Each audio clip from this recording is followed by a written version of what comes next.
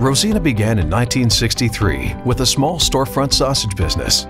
Founded by James Corigliano, he named this family-owned business after his wife Rose, which in Italian translates to Rosina. Today, growing internationally, offering signature meatballs, pasta, and Italian specialties, Rosina remains proudly family-owned and operated.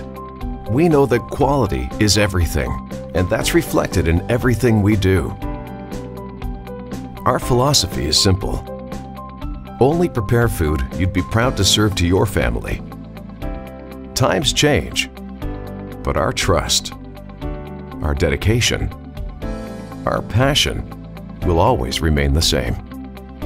The smile you see when someone loves the food you've made, it's instant gratification.